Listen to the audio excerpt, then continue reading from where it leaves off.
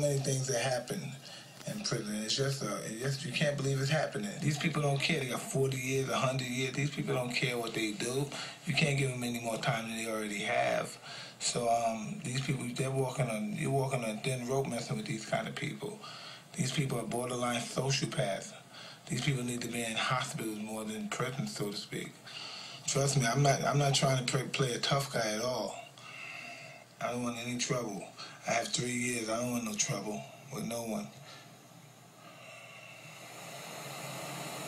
In Reading Jail by Reading Town, there is a pit of shame, and in it lies a wretched man, eaten by teeth of flame.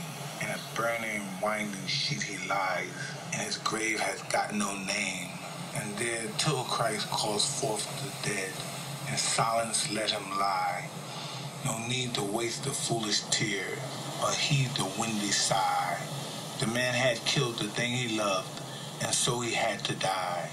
And each man kills the thing he loves. By each let this be heard. Some do it with a flattering look. Some do it with a word. The coward does it with a kiss. The brave man with a sword.